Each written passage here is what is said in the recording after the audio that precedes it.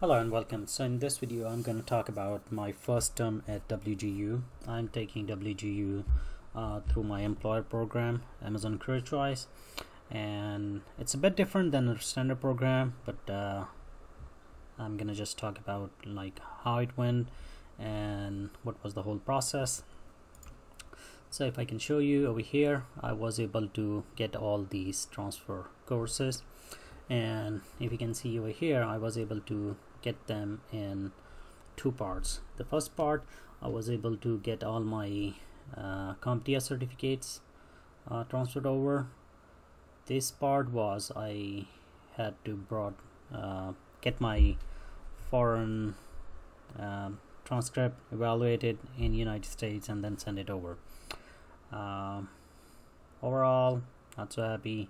They did not take one course from here, a couple over here, especially the computer courses. Any computer course, if it's older than 5 years, for example, programming. I did take C, C++, web programming a lot. They say no, it's older than 5 years, cannot transfer over. For certificates, they did not take Google IT support certificate, saying that since you are coming through Amazon Career Choice, so you just have to go through C182 no matter what. So this is something that you need to be aware. If you're going through Amazon Career Choice, they may not take your Google IT support certificate, and they will make you take that C182 anyways. C182, since you know I already had my A+, Network Plus, and the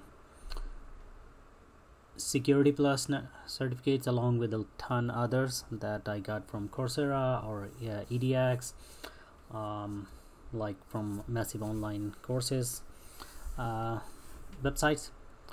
C182 was, I will not say the information was up to date. It was more like memorizing a lot of old stuff.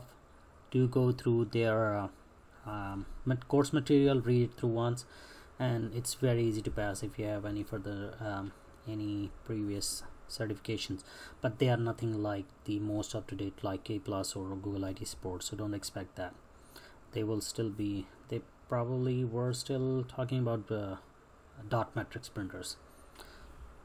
Orientation is painful. There is no credit for it given to you, but it's a must. You must do the orientation before they will unlock the next steps or courses or whatever.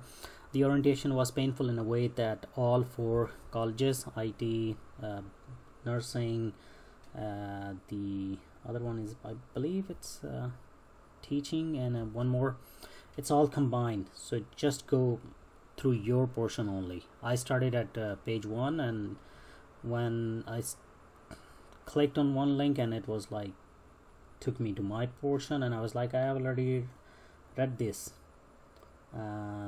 That's when I realized, okay, these are portion wise. Still some information is same, the other is related to your college.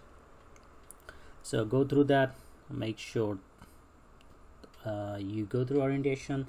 Is it doneable in 1 hour? No, a few hours it will take. For the data management and foundations, I failed it my first try. I passed the PA. I was confident. The internet advice, go take PA. If you pass, just schedule your OA, object assessment. I did, failed. Went back to the study material, read through everything. One thing, once you fail, your instructor send you an email with some documents in it. Go through them, you can easily pass. The scripting and programming foundation, I had my wake-up call, and I went through the study material. Did not take my chance, just like data management.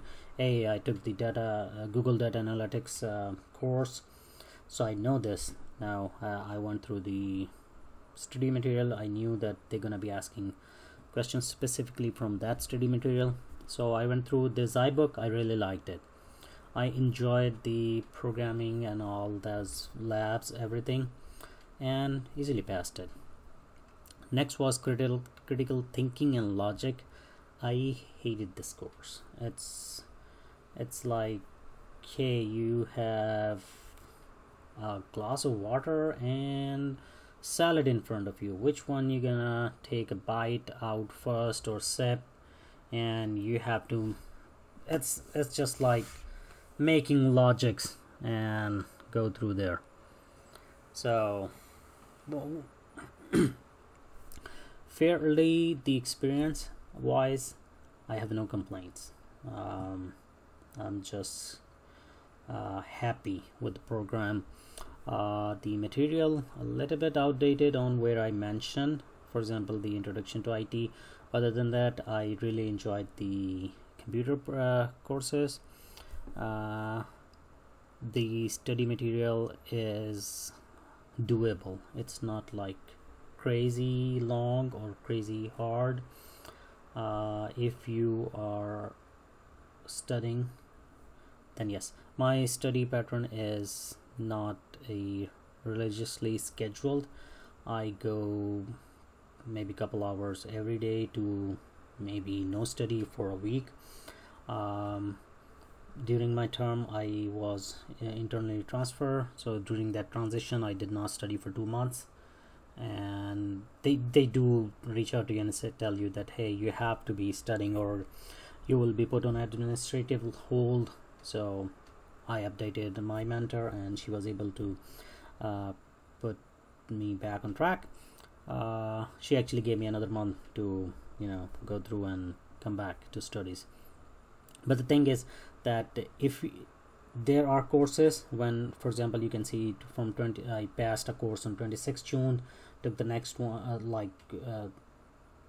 on 17 July. Before that, I passed a course on 31st May.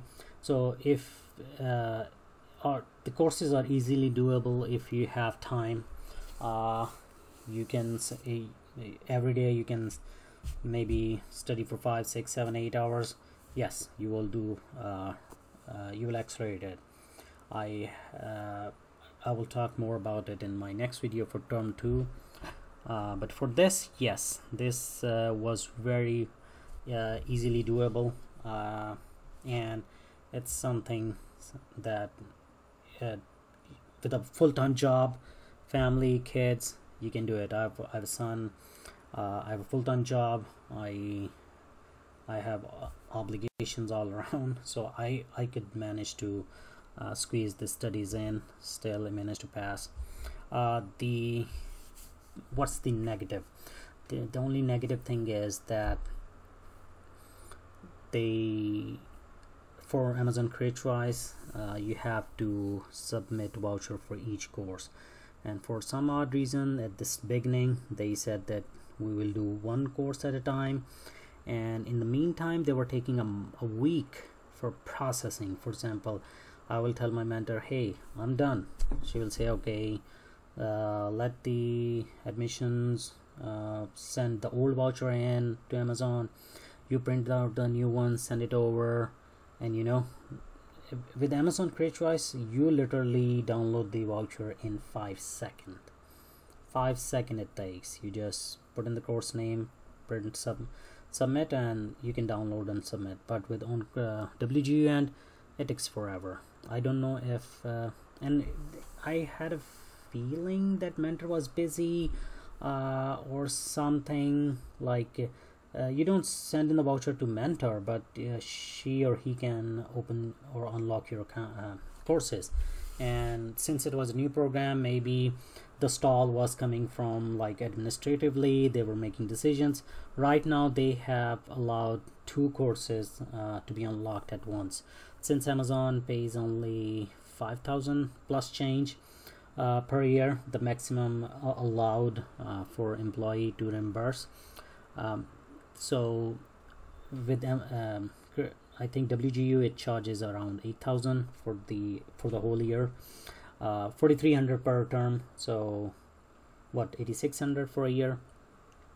So for Amazon Career Choice, now they are unlocking two courses at one time.